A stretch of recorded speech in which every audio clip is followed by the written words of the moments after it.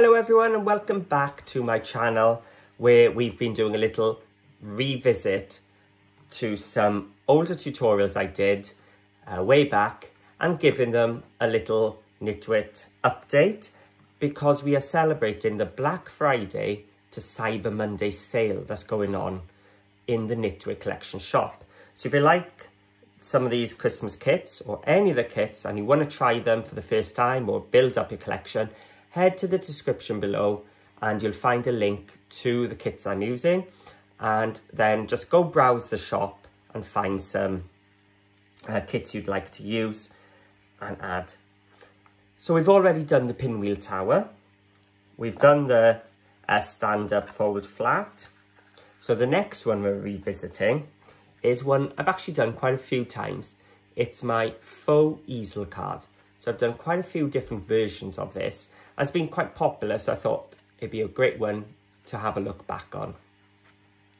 Now, this is a new kit for me. I haven't used before. It's called Flight School, and as you can see, it features Rudolph and his friends attending Santa's flight school. So I loved the colours of this. It reminded me of the little Sir with a knight, same sort of blues and reds that was in that kit. And it was quite a nice whimsical one.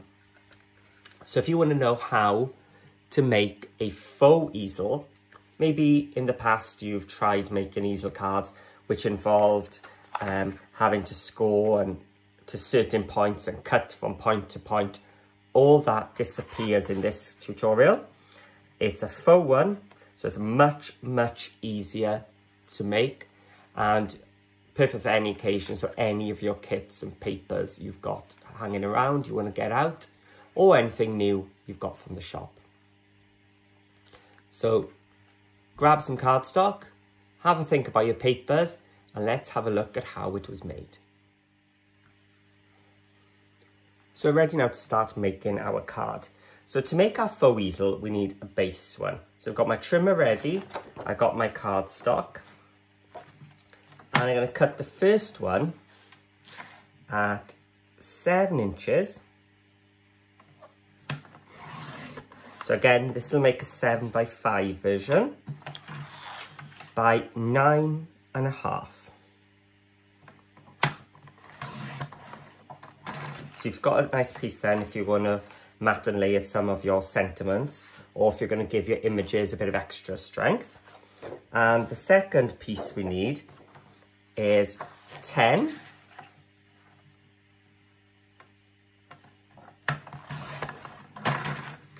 by 3.5. So if you're going to make more than one, you've got enough here now to make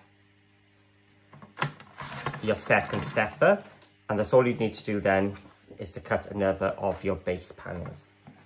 So let's move our trimmer away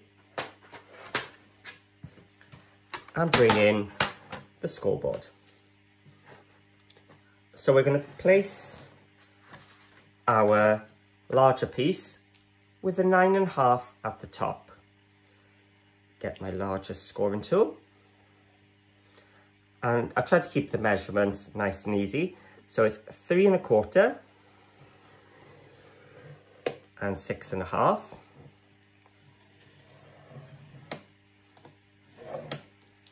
And 8. So 3 score lines there, 3.25, 6.5, 8. And then our 10 by 3.5, I'm scoring in half, so it's at 5. So the 10 across the top, score at 5. And that's all our scoring done.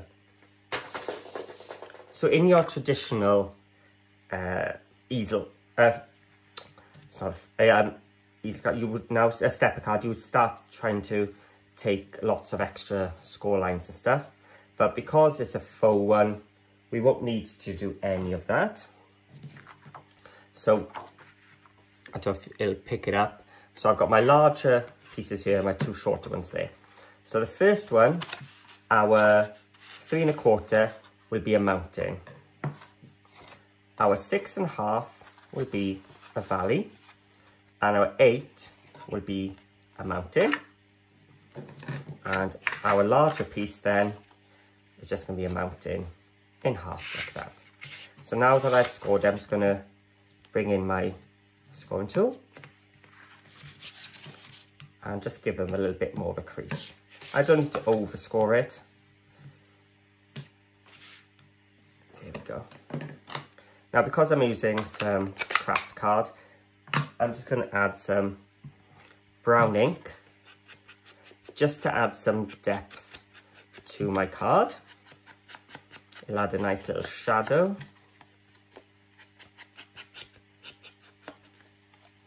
There's one. And I'm just going to do the front of this card, the shorter step.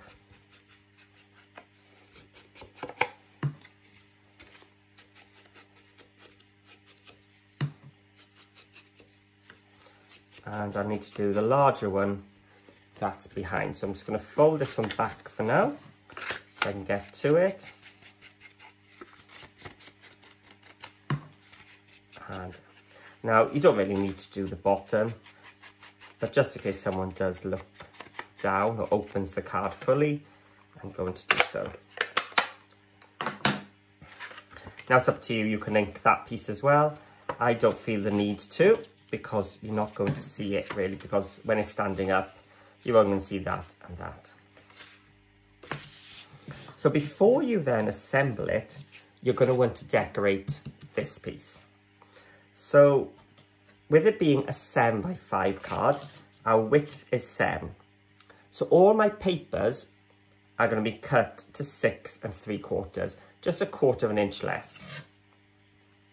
Now, because I'm using a DigiKit, I've actually sized it on the printer ready, so everything is ready to go. But if you're just using your printed pattern paper or your paper kits, 6 3/4 wide, the front one will need to be 1.5. Sorry, 1 1/4. The height is 1.5, so I need to go down 1/4.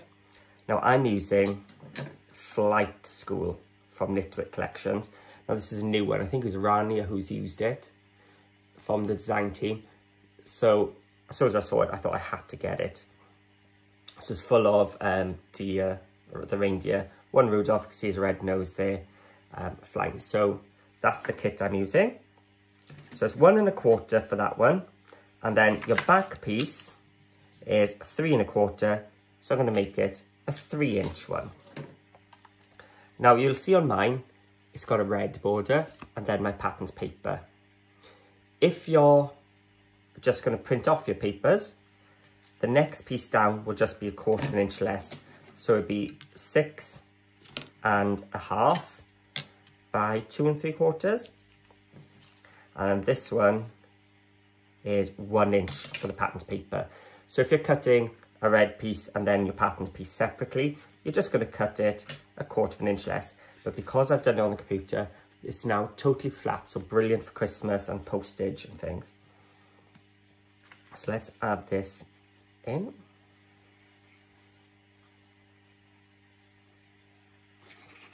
So I'm just using my glue so I can move it around. So I've already inked these with some brown ink. A bit too much glue there. So I'm just going to centralize it.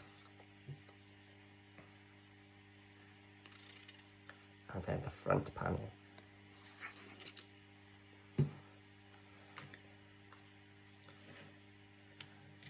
And then just press it down. So the joy with making a faux stepper is this will be my stepper piece. And because it's not attached, and I haven't had to measure before where it's going to go, I can now decide if I want a left stepper, a center, or a right. No new measurements, it's just where I'm going to glue it.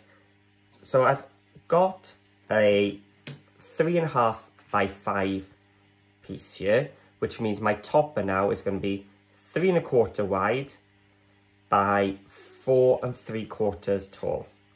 So you see it's 4 3/4, and from red to red is 3 1/4, and that will go on there. And again, because I've used my DigiKit, I've been able to place this image hanging off the edge.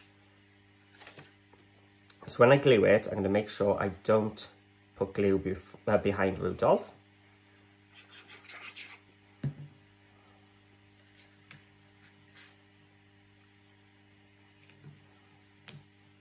There we go. And then, as I said, I've got all these scrap pieces.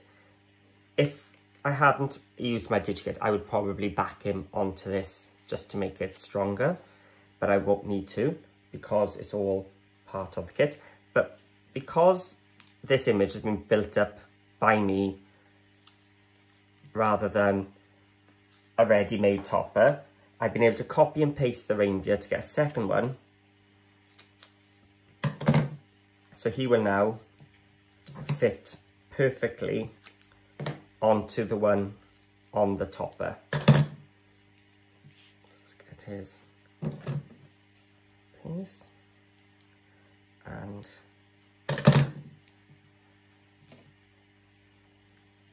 onto his legs. So we're just going to add some extra dimension onto it today.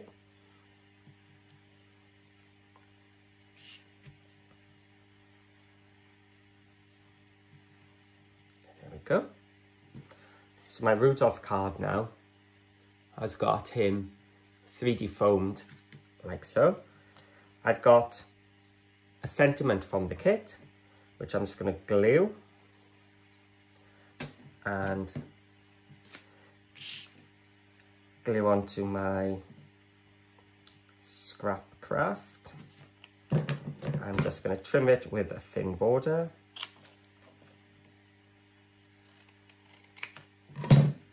I should have enough ink left on this just to give it a little edge.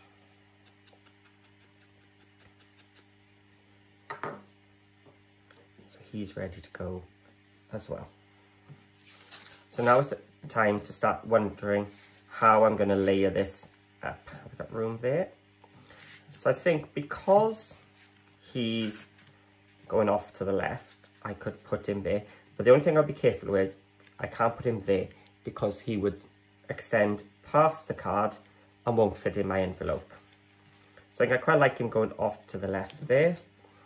And then, yep, I've still got room for my sentiment there.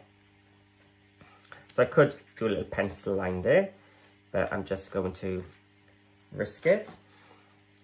So I'm going to add some tape to both the bottom pieces of my card. So this is what's going to hold it in place. So I'm just going to expose a tiny bit of it off and expose a little bit here as well. So this is the front. So my tape is going to be there.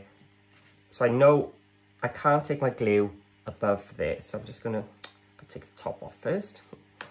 I don't want to take my glue above that step. So he's going to be glued to there. Just take off the tape. Let's turn him around. Not going beyond there. So maybe it'd be easier if I turn it sideways. There we go. Then I'm going to keep all of this shut. So my card came up to there, so I'm just going to add some glue behind. And I'm going to close my card. So that's my faux stepper. I've still got my sentiment, so let's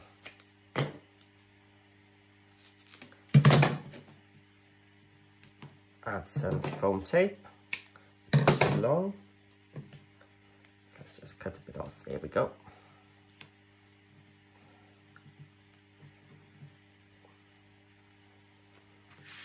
There we go. Reindeer Games.